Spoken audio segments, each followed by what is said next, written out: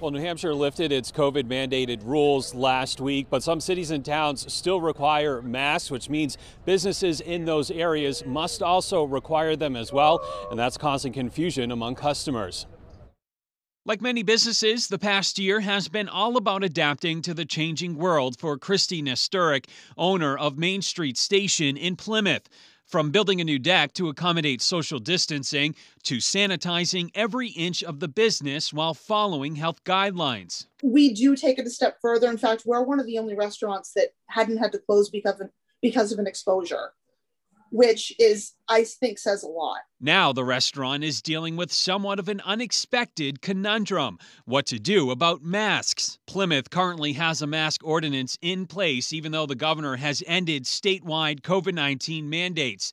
And that's causing some confusion among customers, says Nesturik. They don't understand why they keep having to wear them.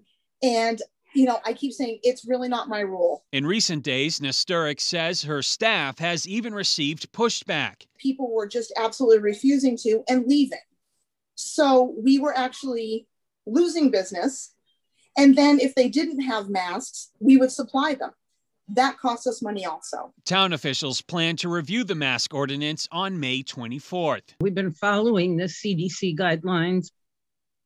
So we're paying careful attention to what's going on around us, so I think the board will just, take that into account, what they see out there, how the numbers are going. Nashua, Keene, and Lebanon also have mask mandates in place. They will review their ordinances next week as well. Here in Manchester, there's no citywide mandate, but masks are required in city-owned buildings. Reporting live in Manchester, I'm Tim Callery, WMUR News 9.